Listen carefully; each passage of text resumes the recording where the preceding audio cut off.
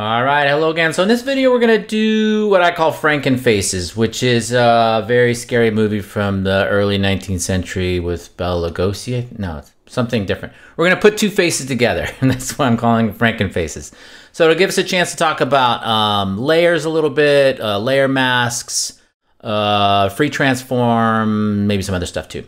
All right, so we've got two images here. Let me make these a little bit bigger, and they are faces, right? So assuming you're shooting these yourself, you would want to shoot these with the same lighting, same distance apart, or same distance from the camera, same background, same focal length, same everything.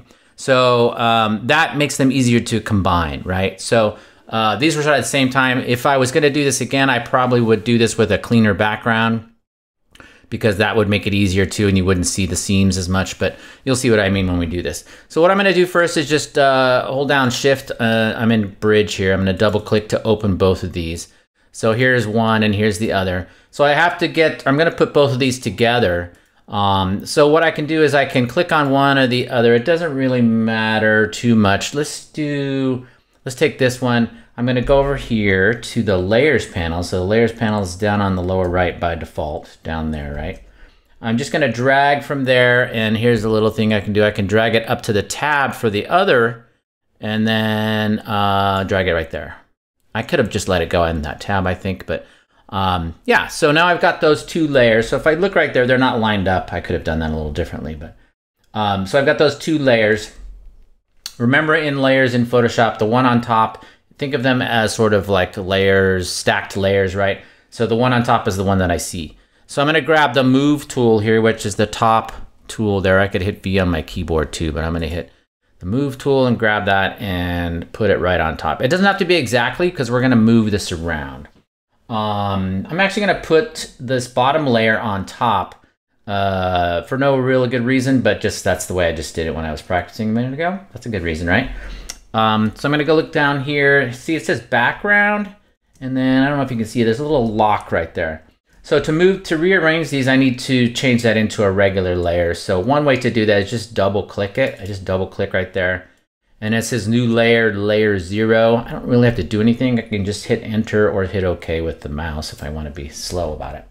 And now that is a regular layer, layer 0. So I'm gonna rearrange these layers. Just because I want to. So I'm going to drag this layer. I'm going to zoom in here for you guys to see a little better. I'm going to drag this layer above that one. You see it kind of highlights. It's pretty subtle. It's got a little blue highlight. It might be different on yours. But now I've got her on top and him on the this layer on top and this layer on the bottom. And that's how you can rearrange layers. You just drag. So so now this one is on top. So now the next step is I want to line these up. So they're not lined up. They're not exactly the right size, I don't think, as far as the head size, things like that. So I want to line these up. So what I was doing right there is I can click on the eyeball. You probably knew this, but I can click on the eyeball to turn on and off that layer. All right, so here's a little trick to get these lined up. I'm going to go to opacity, which is the how opaque that layer is. It's kind of the opposite of transparency. And I'm just gonna go set that to about 50%. It doesn't have to be anything exactly. It's just so I can see both layers at once. So now I've got sort of a double image, right? I've got this layer is on top, and I'm still on the move tool here. I can move that around. And if I turn that off, you'll see that that layer is still underneath. All right, so what I'm gonna do is match up these layers as good as I can, approximately, that's to be exactly, and line things up. I'm gonna line them up by the nose, or I'm sorry, the eyes and the mouth. So the way I'm gonna do that is I'm gonna zoom out.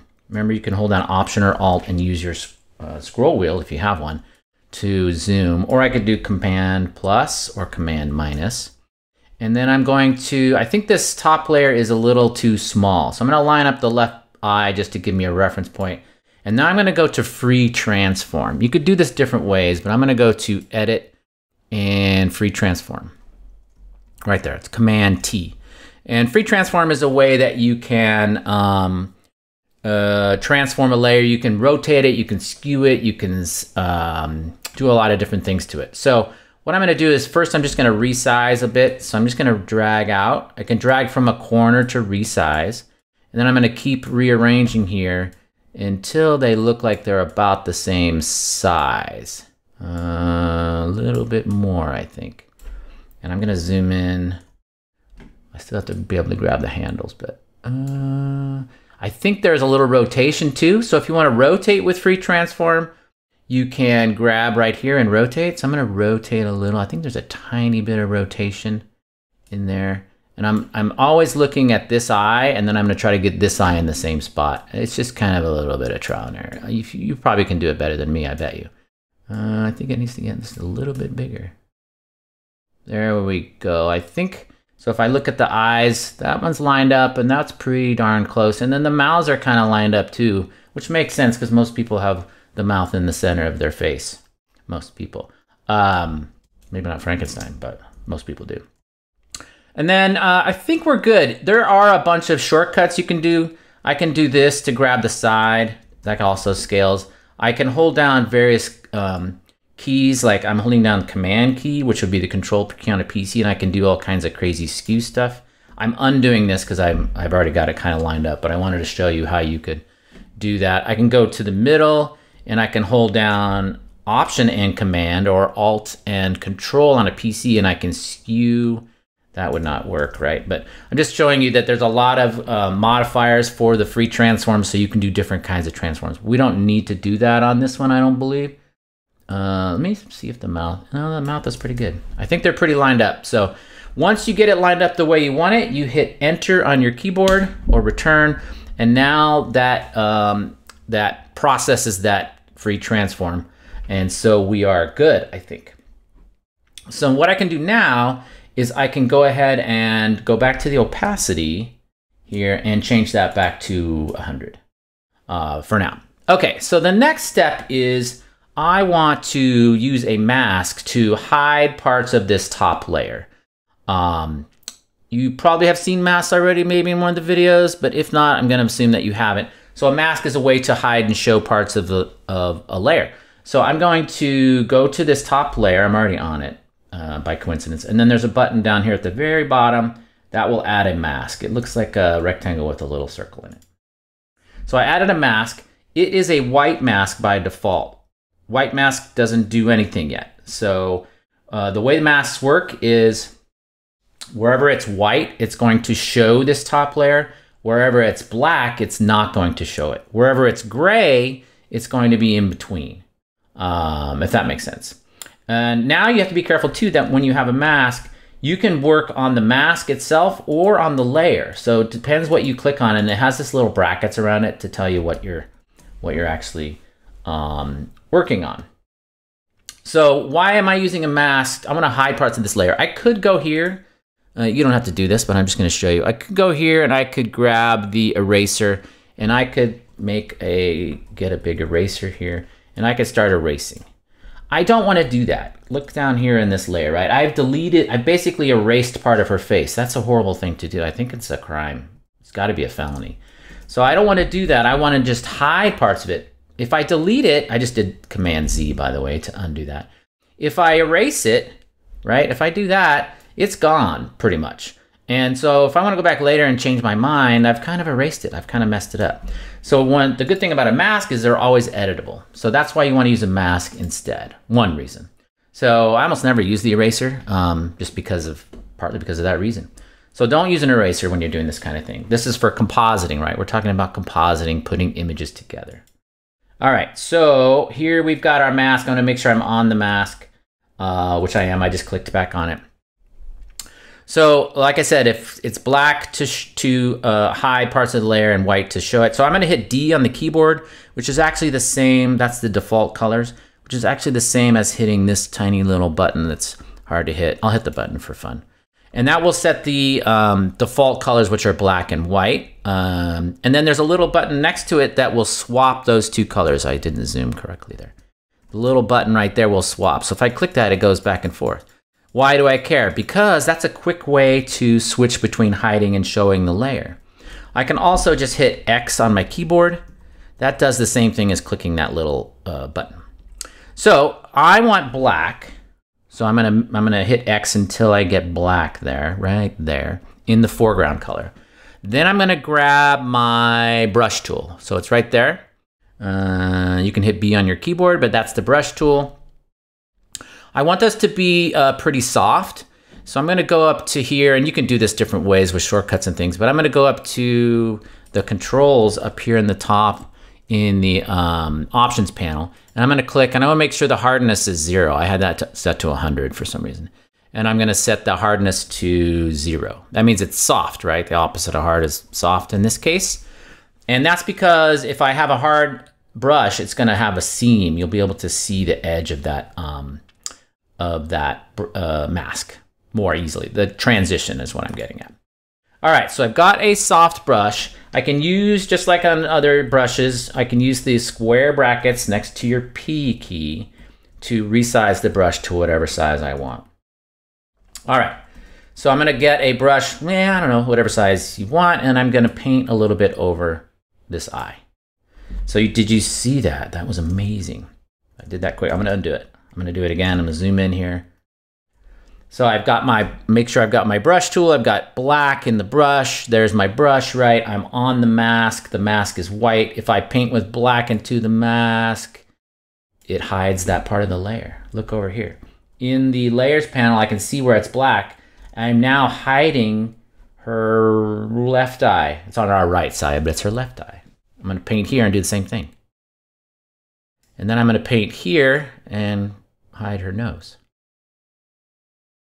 And then we could leave it there, but I'm gonna do the mouth too, just because I'm gonna make a really unpleasant image, a scary image. All right, there we go. So I just hid the parts of her face. Let me zoom in again here. I hid the parts of her face that have the black part here, and then the rest of this is showing. So that's why we're seeing through that layer. Couple of little shortcuts I could do. I can hold down Shift and click on that mask right there, and that turns the mask on and off. So I can quickly say, what does it look like without the mask, with the mask, without the mask, with the mask. I can also I can hold down Option or Alt on the PC, and if I click on the mask now, I see only the mask. And that's a good technique to see oh, did I miss some spots? Maybe when I painted, let me just get a new brush.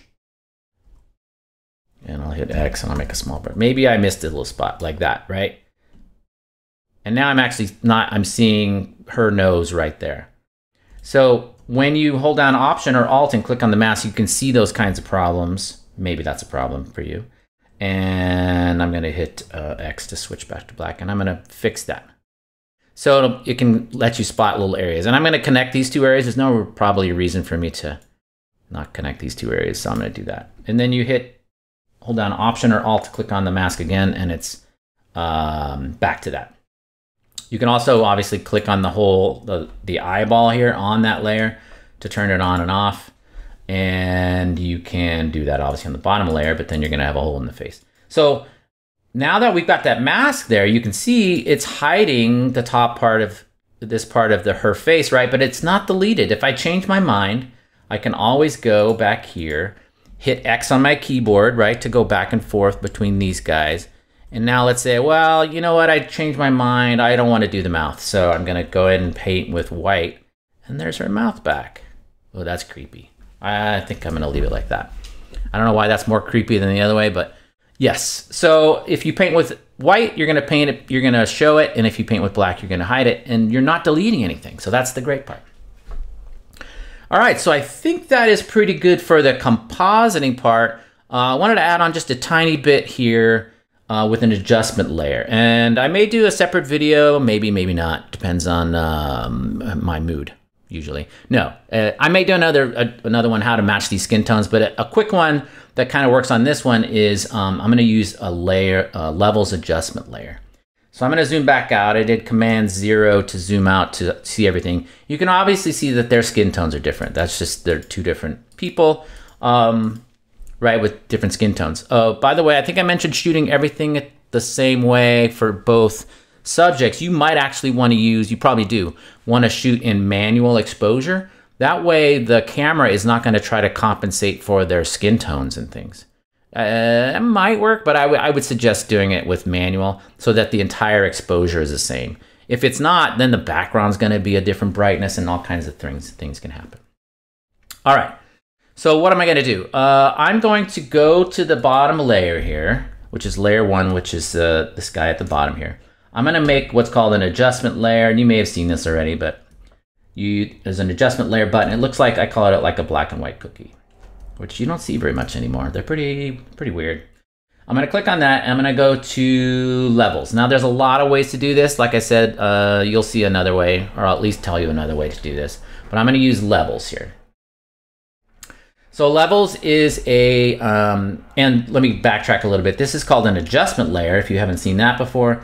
This is going to adjust how this layer looks. Everything below it, it adjusts to that. But it doesn't change the layer at all. That's the cool part. So I can turn this off and get rid of it. I'll show you when we do it here. And I can make it not work or work by turning it on or off. I could delete it, but it's not changing these. I could do a levels adjustment directly on this layer, but then it's kind of baked in. It's kind of like erasing, so I don't really want to do that. I want to do an adjustment layer. All right, so up here are your controls for the adjustment layer. You've got RGB right here. That's red, green, and blue. That's basically the brightness of the image right there. It says RGB. And if I click there, you see there's red, green, and blue underneath there, right there. Oh, one thing I forgot to show you is, I wanted to show you real quick before we do this, underneath channels. So I'm on layers, right? There's layers. If I click on channels, you'll see there's a levels 1 mask. So there are those, it ends up at being a layer mask, or an adjustment layer ends up being as an extra channel. So your channels, you have a red, green, and blue channel. But if I start adding layer masks and alpha channels and things like that, they'll show up under the channels menu. So I just wanted to show you that. There's that mask that we made. So it shows up in both places, actually, in layers and in channels. Okay, good enough. All right, so I'm back on the layers adjustment, or the levels adjustment layer right there. I want to make sure that I'm on that.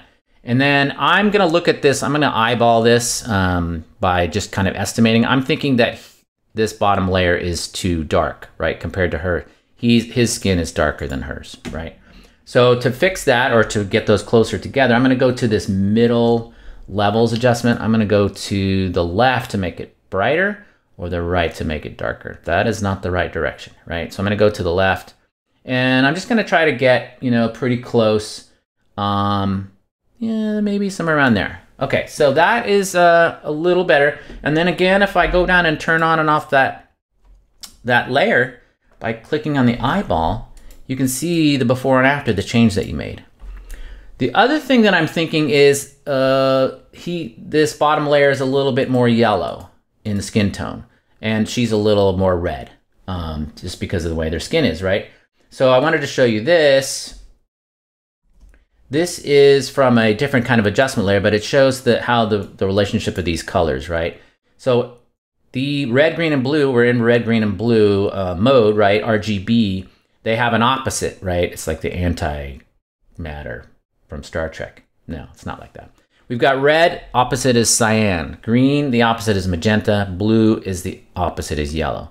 So keep that in mind, because I think this bottom layer, the guy, is a little bit too yellow. So what's the opposite of yellow? It's blue, right? In this system. So I'm going to go up here in the layers, or in the levels control right there, and I'm going to select blue. And after I select blue, I only see the histogram for the blue channel. So remember that blue, its opposite is yellow, but it might look a little bit strange when we do this, but I think there's some yellow, a little too much yellow there again, like I said. So I'm going to go ahead and drag this center slider, which is the midtones. The right one is the highlights. The left one is the shadows, or the black point, actually. And this is the midtones, which is the middle brightnesses. So I think the skin is kind of in the middle. It's not black and it's not white, right? So I'm going to drag, and if I drag this way, it starts to turn magenta. And that's just the way the colors are mixing. And if I go to the right, it starts to turn yellow. So I am going to go until this, I'm just eyeballing this, like I said. Let me zoom in a little bit. I'm eyeballing this a little bit to say, like, where should this be? And I think it's about Let me go back to 1. So the default is 1 here. I don't know if you guys can see that. It's very small. That's the default, right? So I'm gonna go to the right, to the left, just a little, to the right, just a little. I say left, right, left, right. It's not much. Ended up at 108, somewhere around there. And I'm just looking, maybe 110. So I'm at 1.1 right there on that center slider. And it's not much, but I think it kind of got rid of a little bit of that yellow. Yeah, and I'm looking in here while I'm doing this. I think now I'm at 113. I think that's pretty good. That looks pretty darn close. What do you guys think? Yeah. So yeah, I think that did it. So again, if I turn that levels adjustment layer off down here, right, I can hit the eyeball. That's before and that's after. So that's one way to try to match skin tones, is using a levels adjustment. You can also do it with curves adjustment layers. There's even a fancy way to do it by using color sampling, which I'll either link to or I'll show you myself. Depends. But I think that is it. So hopefully that helps a little bit with understanding compositing, putting images together, using layer masks to hide or show parts of a layer, using adjustment layers to make adjustments between layers, right? And I think that's it. So I'll talk to you again later.